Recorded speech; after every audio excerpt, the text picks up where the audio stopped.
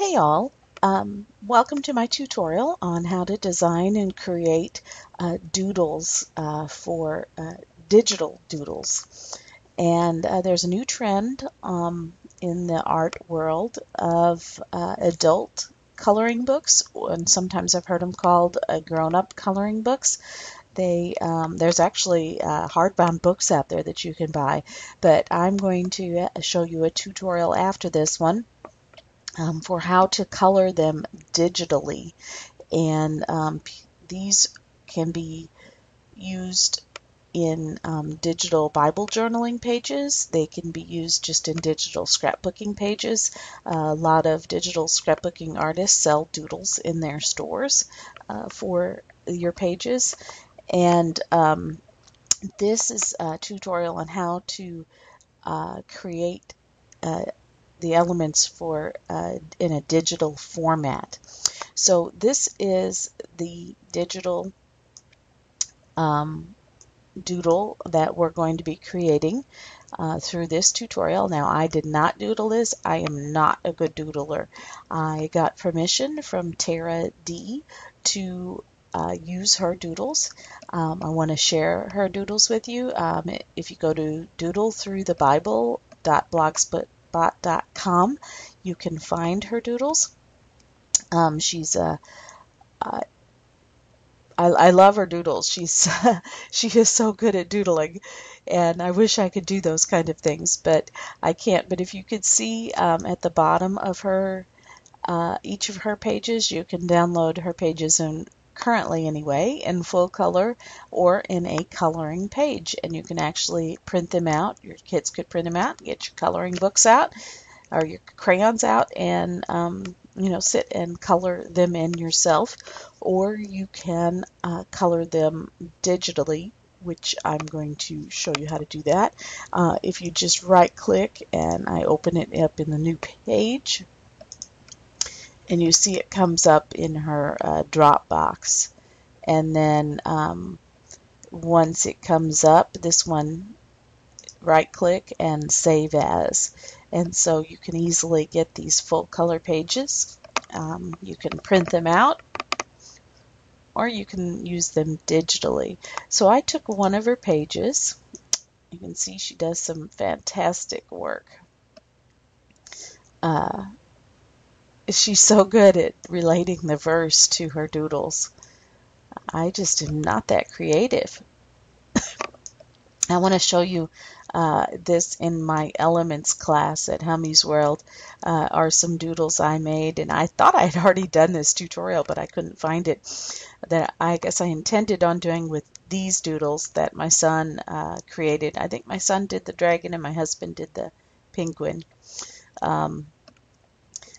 But let's go back here, and first I want to show you if you're using these PDFs, that you can just drag them into Photoshop or Photoshop Elements, and make sure that this images, it comes up default pages. Make sure the images is selected, and click OK, and it will open up PDF into your Photoshop. So I'm going to close that out because I already have it here on my page. I'm going to just let you peek at this.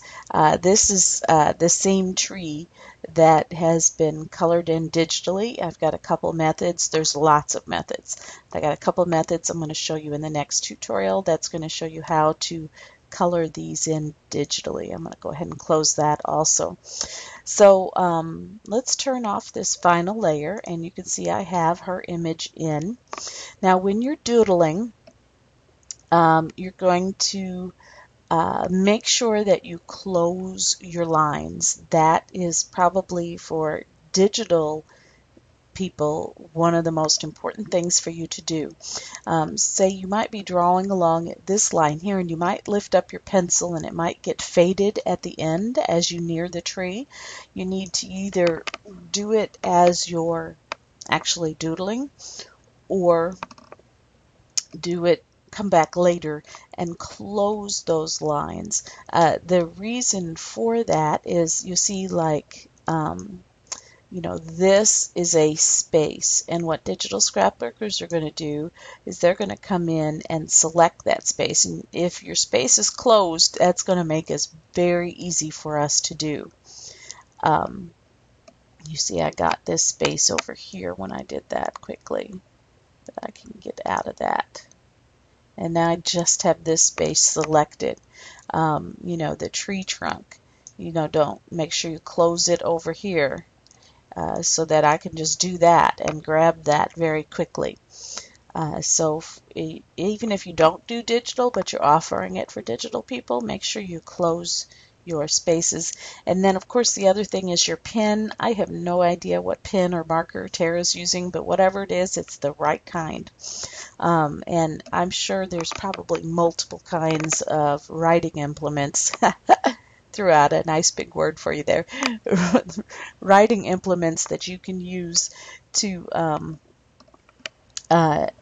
draw your doodles, but just pick them up and test them on your paper.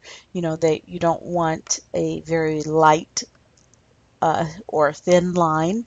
You need something that's dark like this and not too thick but not too thin. You just have to kind of play around until you get it there, and find the right thing to draw with. And you want to make sure you use white paper, because that's going to make it much easier to create your doodles. Now this one is on a full coloring book page, but I'm sure if Tara was just doing this to make a doodle for digital people, she would have kept this away from the sheep, you know, and she probably would have enclosed this tree over here, but I'm just working with what I had. You can, let's go back. You see my final image? I did go back, and that sheep is out of there, and I did go back and enclose this. I copied this and flipped it and put it on there to finish it. So it's actually still her drawing. I just finished it. So what I did to get this out of this particular drawing was to get my polygonal lasso tool, and I simply drew like this, and then hit, make sure I'm on the right layer, hit Control J, and you see it copied it onto another layer. And then I had to get rid of all this stuff. Like I said, if you're drawing on purpose for digital, you're not going to have to do these steps because you're not going to have all this other stuff. So get your eraser tool, and I just, well, you can see there I erased too much. This took a little bit of time, but I erased the black. And goodbye, little, you know, sheep. And I'm not going to sit here and do this because I already have it for you. And this is what I came up with. So I'm doing this tutorial in the full version of Photoshop, but you can also do it. All these tools are in Photoshop Elements. There are some that are not in Photoshop Elements that do make your life a little easier if you're doing the doodles. So I wanted to do it in the full program so I could show those extra steps if you have the full program. If you don't, you can still do it in Photoshop Elements, and just find the same tools in your interface. I'll be sure to note when something I'm doing is only in Photoshop. So we have this here, and now we have to get rid of the white. So there's several ways of getting rid of the white, but first I'm going to recommend darkening up the black edges and making sure the white is pure white. You can do that by getting a levels adjustment.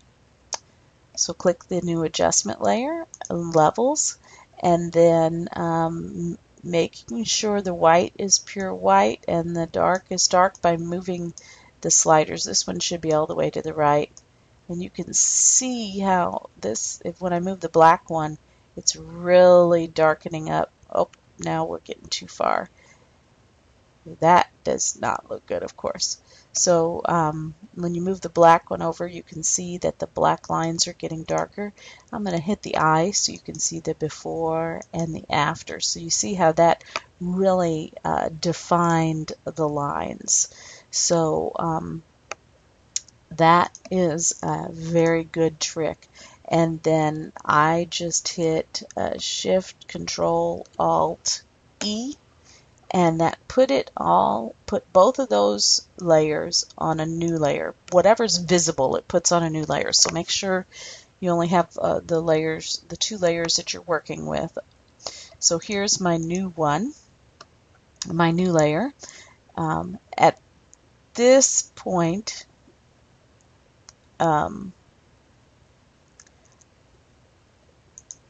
see, here's my previous layers, and this is my previous that I worked on. I just wanted to see the step.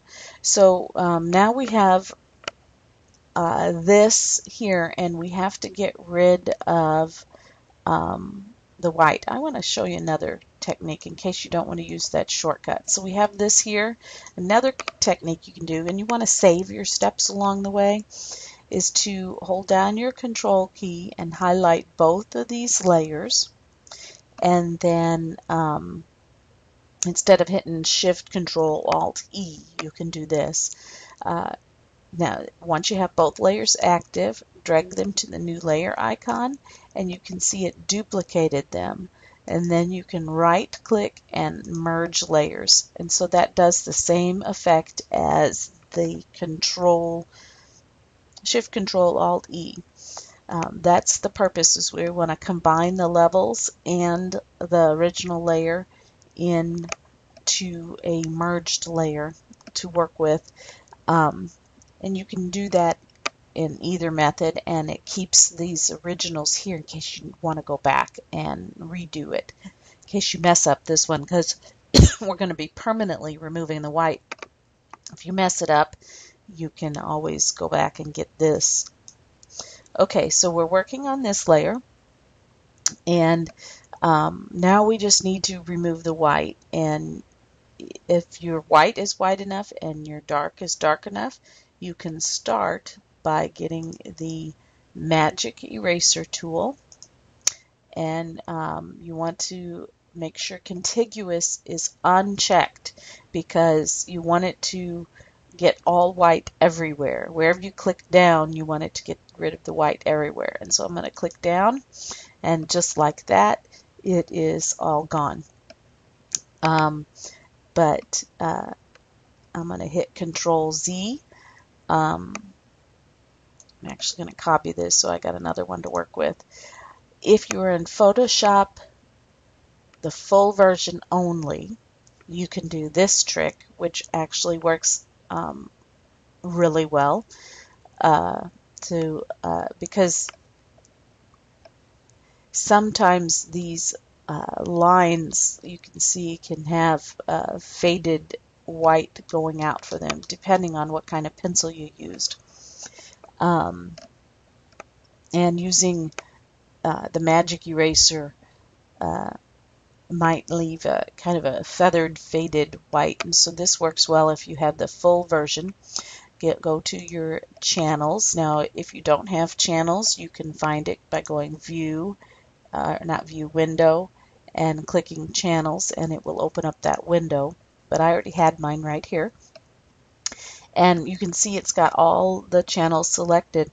Just simply hit this icon here. I'm not sure what it's for. Load channel as selection. And I just simply hit that, and you can see it made a selection. I'm going to go back to my layer, make sure I'm on the correct layer, and hit the delete key. And that actually, if you have the full version of Photoshop, works excellent. But I'm going to go back and work with this, because I want to make sure Photoshop Elements users can do this. So we're clicking with the magic eraser. And now if you want to solidify your lines a little more, this is recommended. in that you hit Control J on your keyboard. So we've made a duplicate of the layer, and then go up here and hit multiply. And I don't know, let's see, this is before and this is after. So you can see that makes your lines much thicker. You see how this line has the light gray on the edges? That is what I was suggesting using the channels. If you have the full version of Photoshop Elements, eliminates. And see here, this is the one I made using the channels, and it's not got those as many gray edges. So you can almost skip this step if you use the channels to get rid of the white. But since we're not, and we're pretending we're in Photoshop Elements, this is an important step that you want to do, is to duplicate that layer and then change the blending mode to multiply, and you can see how that fills that in. You can even duplicate it again, and you see it makes it even darker again if you need to do that. And then what we're going to do is we're going to take all of the layers. This time I did 3, and then right click and merge those layers. Now the first thing I noticed, after this you have to make sure that you have all nice clean pixels, and you can see the first thing I noticed is my bounding box has gone way out here. That means I've got some stray pixels out here. Now we need to make sure we clean up those stray pixels. So the best way to do that is to add a border or a stroke. So I'm going to click on the layer styles and add a stroke. And I'm going to change it to some wild color like a bright green. And I'm going to bring it up to, well, it's an inside. You want to make sure you have an outside. And I'm going to bring it up, just to about, 5. You can do less. You can do 2, 3, 4, 5, 6, somewhere in there. Now you're going to see all this stuff that I missed out here. It's time to grab that eraser tool and get rid of it. It makes all that stuff, and you're going to want to zoom in, see, and get all this stray stuff. You can see here, right there is an extra pixel sticking out. So I'm just going to click down. You just have to zoom around and get rid of, and see, that looks like anywhere this line does not go straight, you've got a stray pixel. You need the border line to stay the same thickness around your image. Oh, nope. I did that right. No, that was the bottom of the tree. So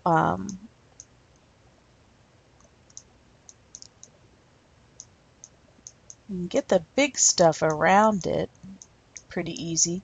Now see, I spy one right here in the middle of the tree. But you want this, see, here's another one. You want this to be the same thickness. Oops. Same thickness.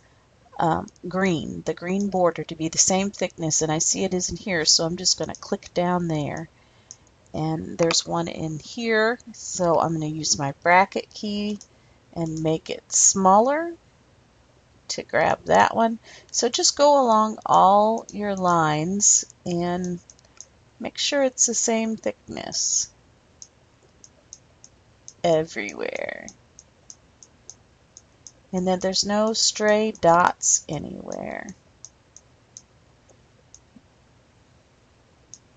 Oop, I took too much of that.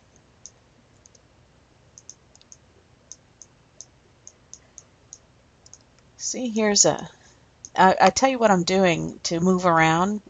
I've zoomed way far in. Every time I hold down my space key, you get the hand tool, and you can drag. You can click down and drag once you get the little hand icon, see? and then you let go of the space bar to get your tool back again. And that's how I am looking around. I forget to, is that needed? Oh yeah, that's, so this is a little bit of a time consuming thing to do, but that is what's necessary to make sure you get rid of, because a lot of times it may be so faint that the naked eye can't see it, but when you add a border to it, then you can see, and it brings these things out, and you can go back in and clean it up. There's one up here. You would take time to go around the whole thing and clean those up with the eraser tool. So that's an important step. And then when you're done, you can right click and clear layer style, and you will have your finished doodle. And my finished doodle is up here.